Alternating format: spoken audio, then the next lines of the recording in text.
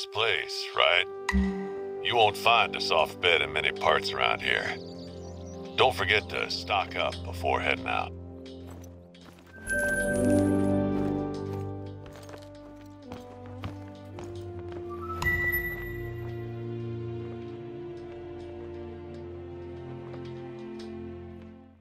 Hey there, you know that guy I mentioned earlier, Hope?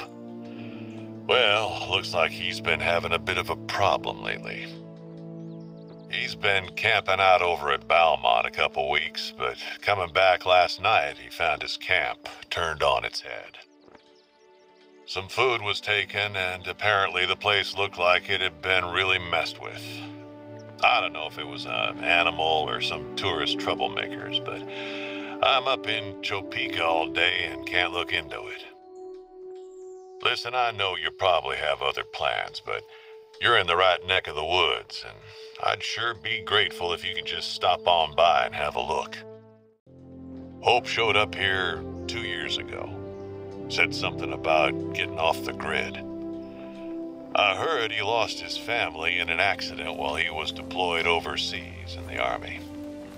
Hit the poor guy hard. I guess out here you only need to look out for yourself. It's easier that way.